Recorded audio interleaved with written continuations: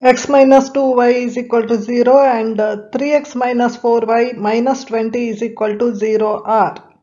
Four options are given. We have to check which one is correct.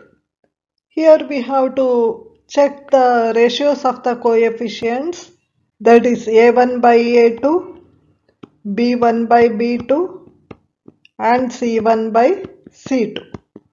Here a1 is 1, a2 is 3,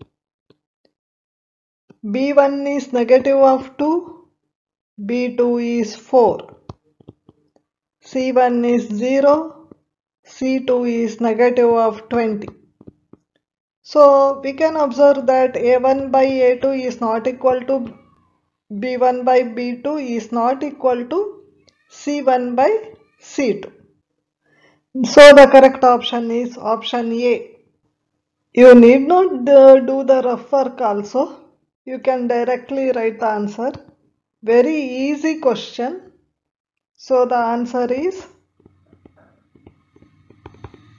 option A, intersecting lines.